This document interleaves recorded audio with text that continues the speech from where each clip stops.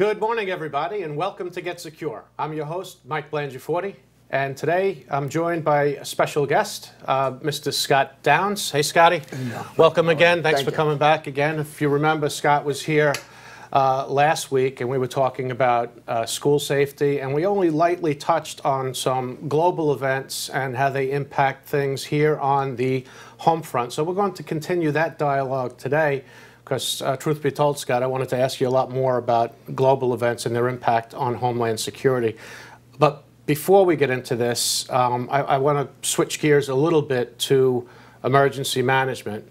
As everybody knows out there, yesterday, a number of tornadoes touched down in the Midwest over a span of several states, Oklahoma, Kansas, 18 people dead as a result of these storms. It seems, Scott, that no matter what we do with these devastating tornadoes and all of the technology, the warning systems, and everything that we have in today's advanced technology, that our folks are still getting killed from these terrible storms. And when you look at the devastation that the tornadoes cause, I mean, it's like a war zone. And so I just wanted to talk to you about our areas of expertise are in emergency management. There are 4 phases to emergency management, which we're going to talk about briefly: mitigation, preparation, response, and recovery. And certainly with natural disasters, these 4 phases, all 4, play a very important part in addressing these. Let's talk about these tornadoes. Yeah, Mother Nature has no friends when it comes to this. They do some damaging effects, high velocity of winds. And again, what happens is, going back to the emergency management phase, the mitigation part of it, the preparing to lessen the risk of these things happening, really comes down to planning and preparing for it. Yes, unfortunately, they're costly in some aspects, but they are cost effective in the long run if you see the damages that these houses do. In the Midwest, they did have the alert system for days that people were notified that they are most likely going to either come or affect somewhere. Mm-hmm. Yes, they're unprepared in the aspect of, do we know exactly when and how? Mm-hmm. No, all the devastation that's going on. But this is what, in today's day and age, in today's technology, when you look at the Doppler radar, there's things that we definitely have today that we didn't have back when. And we talk about mitigation or prevention. Preventing a tornado, an earthquake from happening. You can't do it. That phase almost doesn't come into play with a tornado, an earthquake. It's hard to prevent it. But preparedness, the second phase of emergency management, folks are prepared. I mean, they have the shelters, they have the early warning systems. What can we do? The unfortunate part of this is, a lot of times, is a lot of people don't really recognize that, or they take the warning system seriously.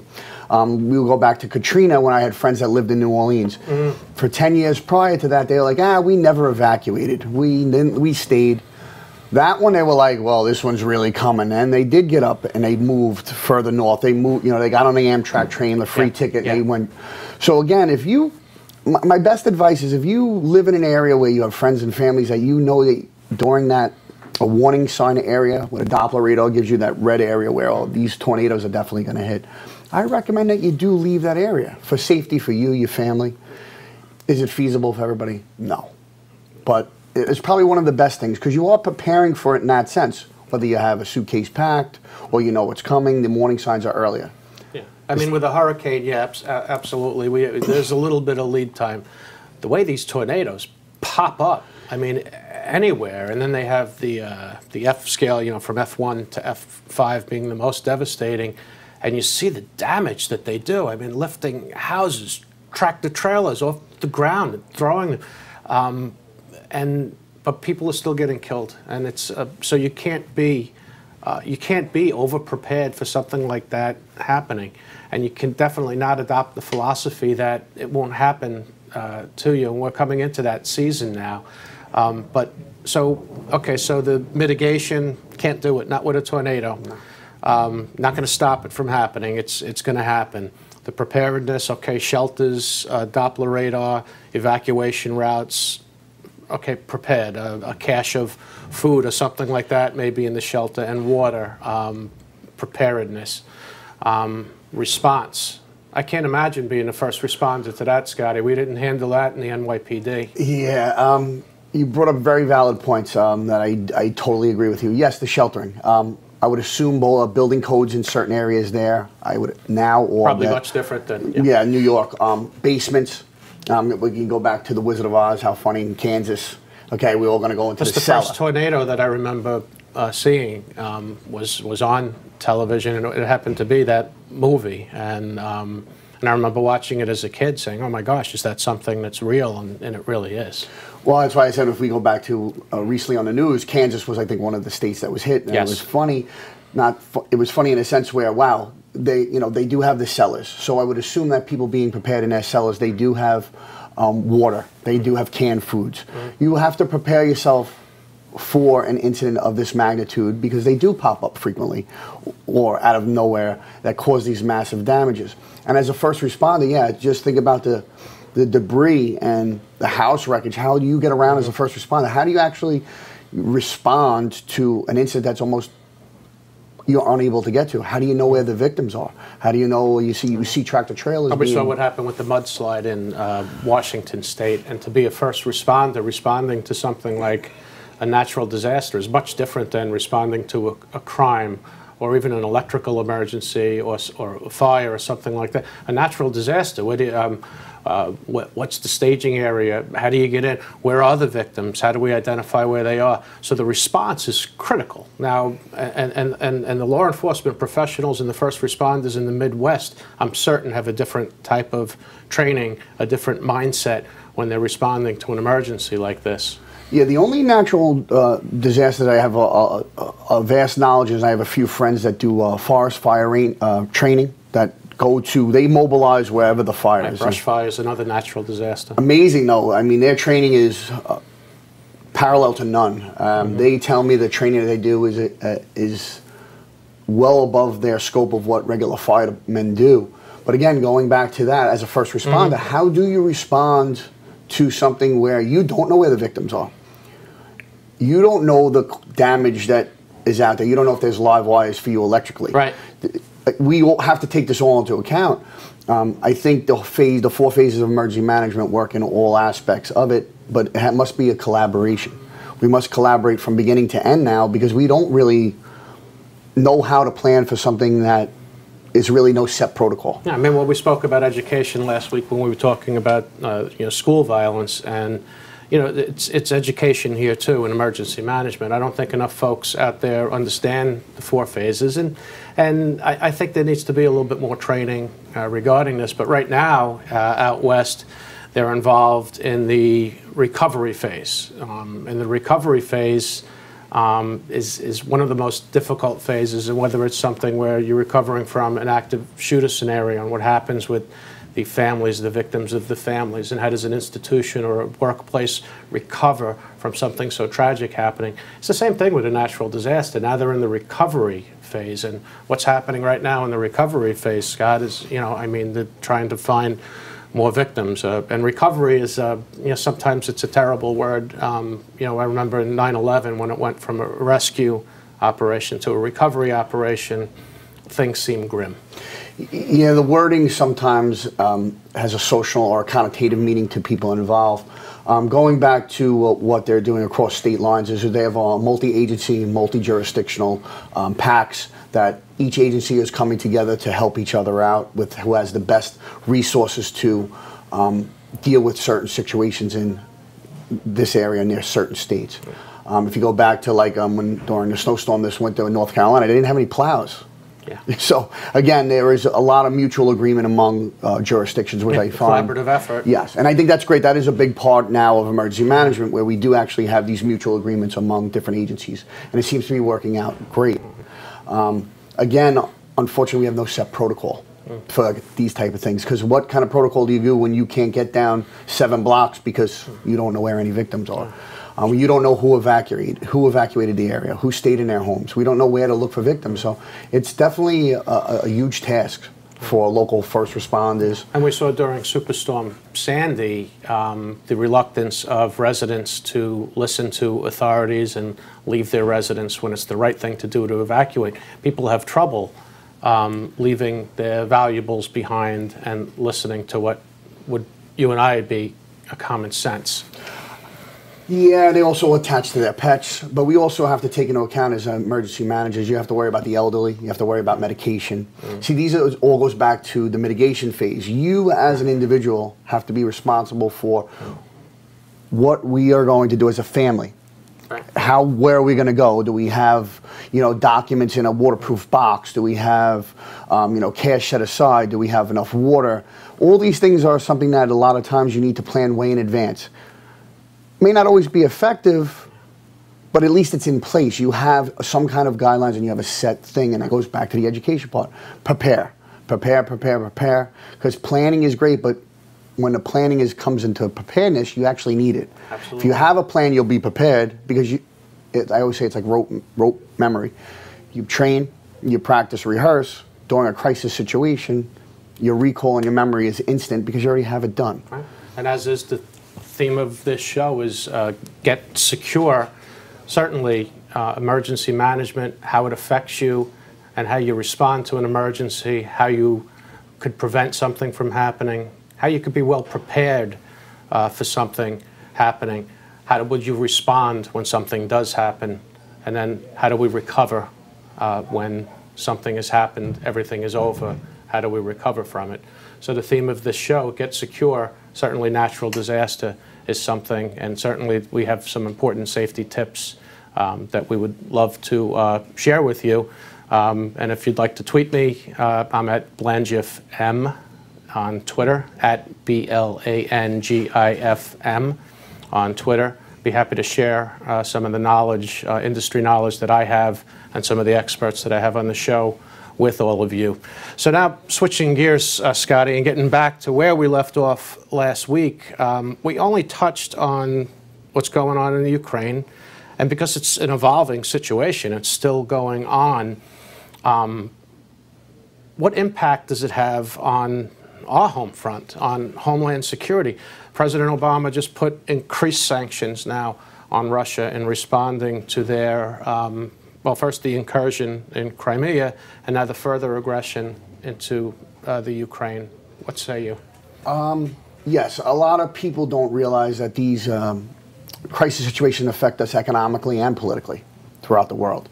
Economically, if you see now, our crude oil has risen, so it does affect us on the home front as individuals.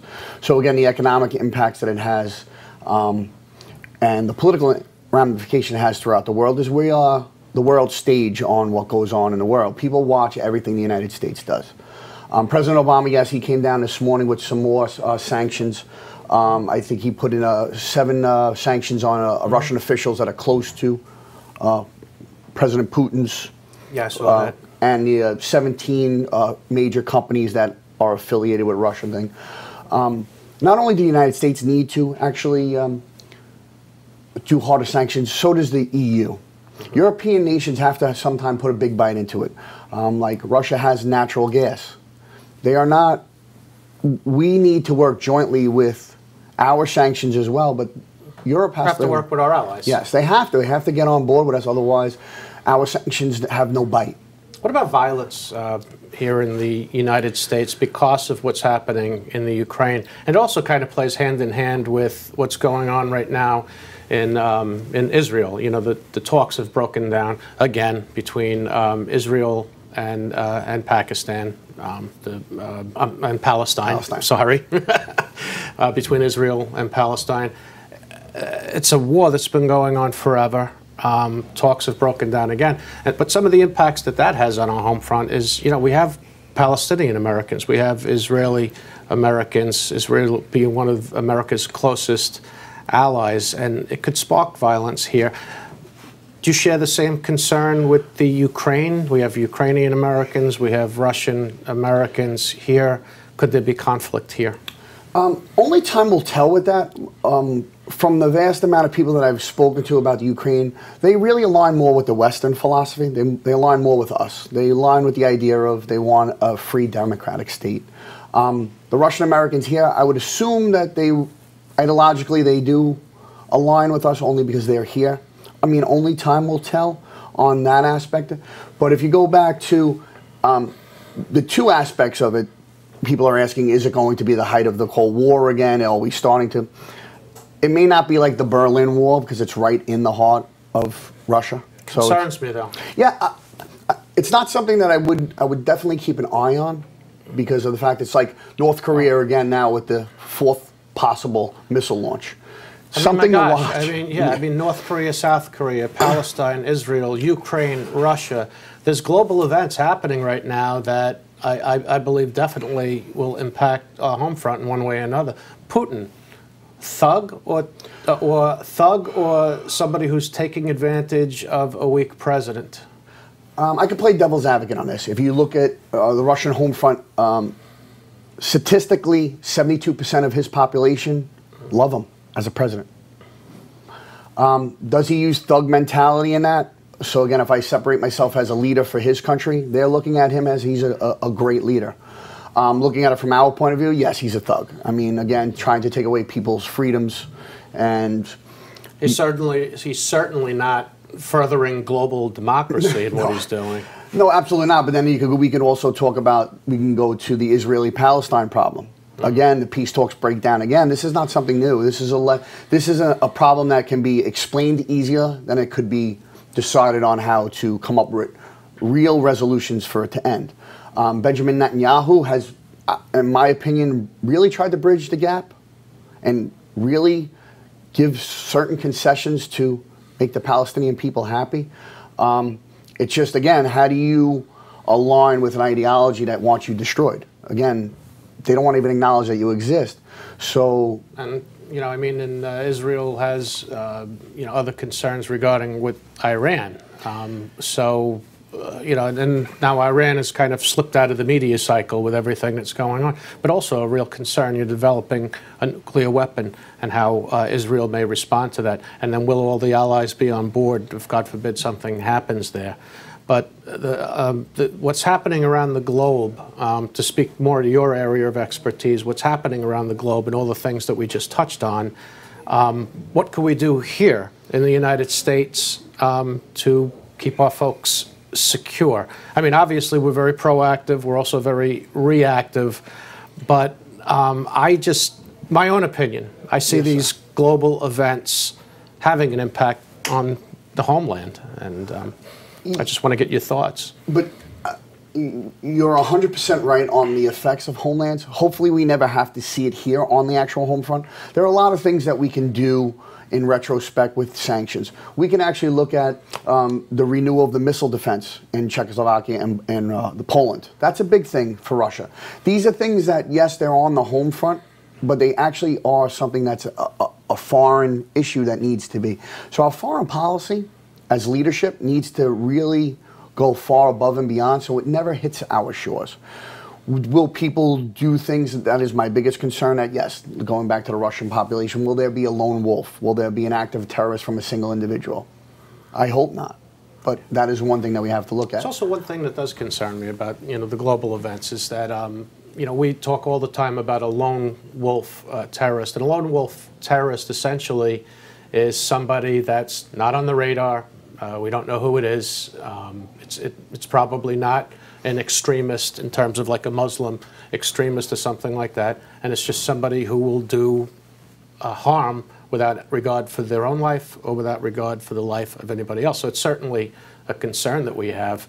And what's to stop a lone wolf? It's the biggest challenge, really, for law enforcement and for our investigators. But I'm going to switch gears again. Okay. I was just going to reiterate what you said, a lone wolf. A lot of people don't realize that a lone wolf it could be an individual, it could be a group. I mean, there's eco-terrorists. There are a number of groups, domestic terrorist groups like the KKK. There are certain areas that people just don't think, don't lull it into just an international group or Al-Qaeda or Hamas. It's, again, you hit the nail right on the head when you said that. It's not just that. It's the biggest law enforcement problem because of a copycat or a lone wolf. Yeah, and that's what concerns me the most. It's what concerns all law enforcement professionals the most. Okay, so Malaysian Flight 370. this plane is the biggest mystery, Scott, that I've seen.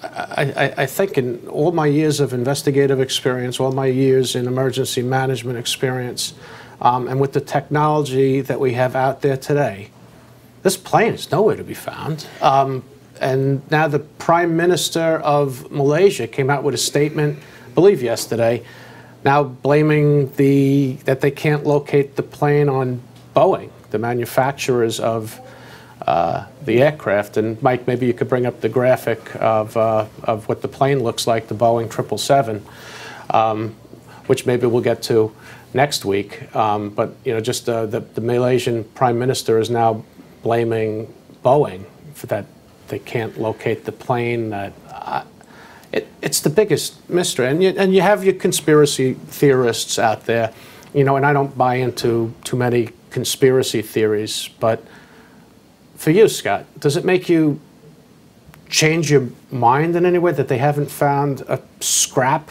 of this airplane? Does it give any of the conspiracy theorists credibility? The plane landed, aliens snatched the plane up into the sky.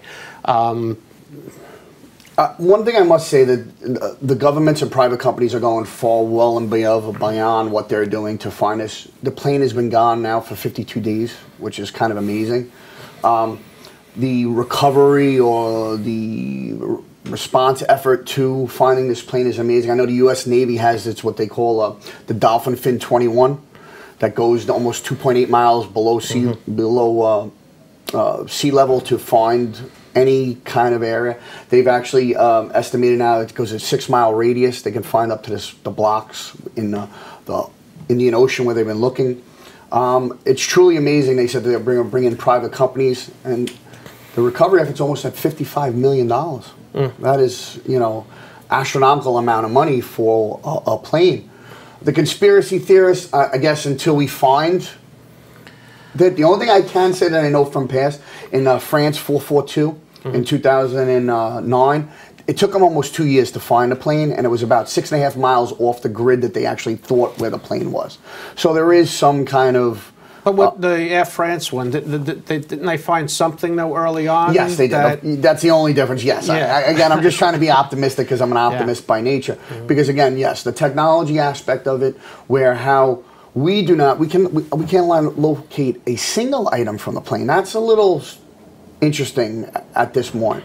Yes, I understand that, you know, waterways have an interesting funneling system, but we'll never know. Well, there's so much in the ocean depth, and I've spoken on previous shows about what they call the topography, which is basically what does the ocean look like on the floor, and all the valleys and crevices, and it's almost like it could be like little mini mountain ranges under there, 3 miles down. Now imagine just in your head for a second that a car going 60 miles an hour takes 3 full minutes to go 3 miles.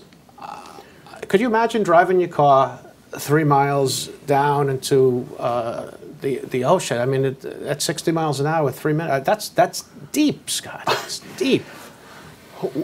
That's why when I said the United States has this, you know, the Dolphin 21, the Bluefin 21. 2.8 miles deep is amazing. But again, trying to locate the box, the problem that comes with that is the battery, the aspect of how long will the battery keep pinging. This is something that, again, we have to decide what other technology can we possibly use. Video, radar has not worked. Again, it's one of those mysteries that I guess only time will tell, and we can scratch our head and say, wow, we need to learn from this. I just feel terrible for the victims' families. They don't have closure yet. This thing was bungled from the beginning, my opinion. You know? Yeah, well, the one thing that I did that I thought was a little heartless was a text message to the family members that, yeah, I was one of those like, wow, that's like, you know, texting me, Mike, I can't make your show 2 minutes before the show. That was a little hard. It was heartless. It was disgusting how they handled that. But I don't know. The only conspiracy theory that I would even entertain is, could the plane have landed somewhere? We know that it was up in the air longer than it was supposed to be up in the air, flying around for several hours. We know all these things, but we can't find a scrap of the airplane. And you know, I know the ocean is vast, but something in a plane is going to float with our satellite imagery, with radar, with everything that we have. I'm having a very difficult time putting my arms around this one. I think that's why the Malaysian government and the Australian government now has reached out to private companies to help with this, because I think they've used every resource possible to them without going into the public sector now. So now they're bringing the public sector on board. Yes, it's going to cost a lot more money. Yeah, I would assume. But I guess, like you said, until we find out something, the only thing is I could be optimistic on the idea that it took almost over 2 years to find something from the Air France flight. So I think that is a good thing. Well, I mean, listen, I don't think the efforts are ever going to stop. Not until until they find something. I just think that the management of the whole thing has been mismanaged, bungled. We spoke about that last time. That was the only thing that I think that maybe other governments should have reached out to people that have a better knowledge or an enhanced knowledge of this kind of investigation. Because again, when you wait those valuable, and you know as an investigator, those first couple days are extremely important to an investigation. So again, we don't know if someone missed something. Hopefully now the experts or the private companies will go over and over the satellite imagery, the flight path, trying to find the flight recorder, I mean... Well, that thing is, I mean, they stopped pinging. They seem to have, they had it narrowed down to 16 square miles in the vastness of the Indian Ocean. But we still don't have it, and you know, Scott, I don't know, and I'm not comfortable that we ever will right now. But the efforts continue, and we'll talk more about it, you know, hopefully in future shows. So I want to thank you, you know, for coming on today. We have to wrap up for today's show, but you know, certainly again, topical things that we like to talk about on Get Secure, you know, from natural disasters to global events and how they impact the home front, to you know, taking a look from an investigatory standpoint on what could have happened to Malaysia Flight 370. And we try to put this all into a 30-minute window, but I do try to get in as much as I can in every show. So that's it for this week of Get Secure. Scott, thanks again for coming on. Thank you, Mike. I appreciate it. It's great to have you again. Thanks for sharing your expertise. Thanks for coming on. Want to thank my control room guy, Mike. Thanks so much. And all the folks at Blue Chip Marketing for producing Get Secure, and for Arrow Security for sponsoring this show. So see you again next week, everybody. Have a safe week. Remember, get Arrow, get secure.